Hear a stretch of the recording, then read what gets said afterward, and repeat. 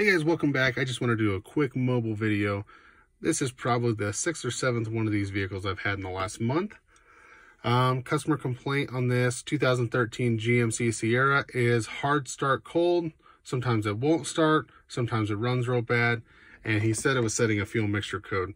I have not scanned it yet, but I have a feeling I know what it is already. It was not cold when he brought it in, or not completely. He decided to start it up out front, even though I left it last night. He came in early and started it up just to see if it would act up.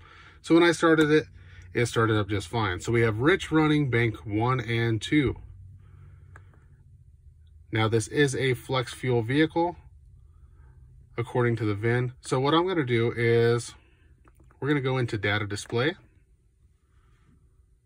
We are going to fuel data. Let's go under engine data. We want to look at the fuel composition or the alcohol content.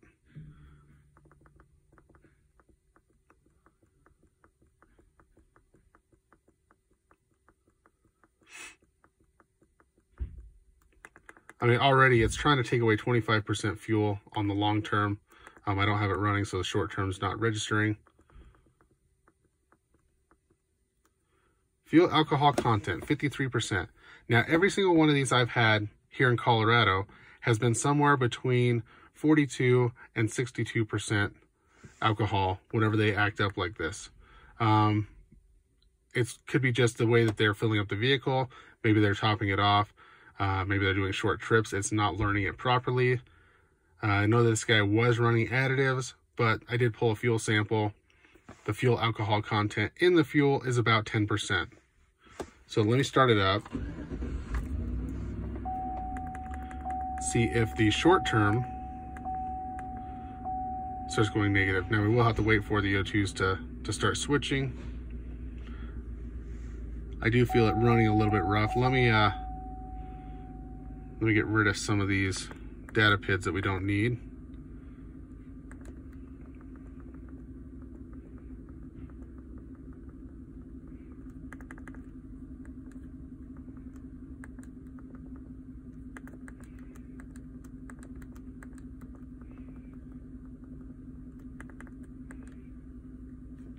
Now, I'm used to hitting the no button to select this, and I always do it, but there's a green button that came out in 19.4 to select your custom data PID list.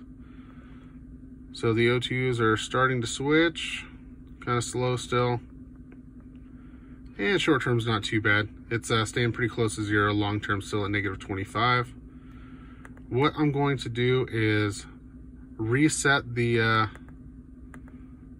fuel composition. So I'm going to shut it off, turn it back on. We're going to exit out of the data list.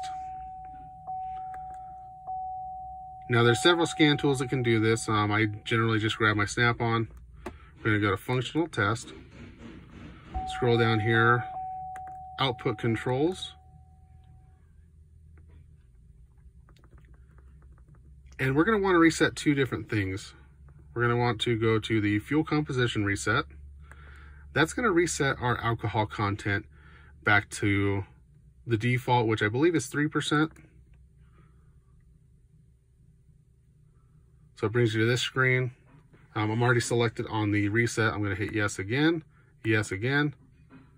reset completed successfully, hit no. And then I'm going to want to reset the fuel trims because we don't want it to pull away 25% fuel once that composition is reset. We want it to relearn the proper fuel trims on the next drive cycle. Reset that as well. Let's go back to my data list. One thing I like about the 19.4 update is it does save that custom data list for most vehicles, at least while you're still connected, so I don't have to re-enter all those data PIDs.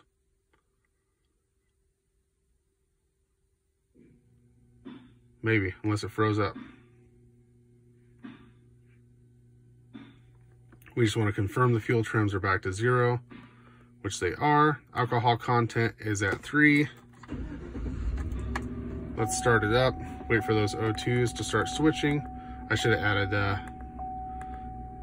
the loop PID, see if we're in closed loop. But they shouldn't take too long to start switching. Yep, it's already adjusting my fuel trim slightly.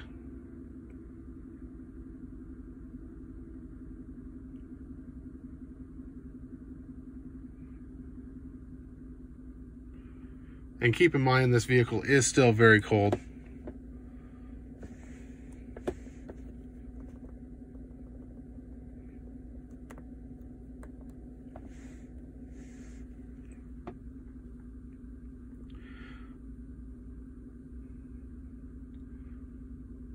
Well, I guess it's starting to warm up. We're at 132. We're in closed loop. O2s are starting to switch. And see what our fuel trims are at. So we're at -10. Long term, I would say that's okay for right now. I'm sure this will get better as it warms up and as we go through a drive cycle. But that's it. There is a TSB for this with a software update. Half of the ones I've had recently had the updated software and they were still having an error in the fuel composition. What this does is it calculates based off the fuel trims after a fill up whether or not you put ethanol fuel in. Okay, thanks for watching. If you liked it, give it a thumbs up. See you guys next time.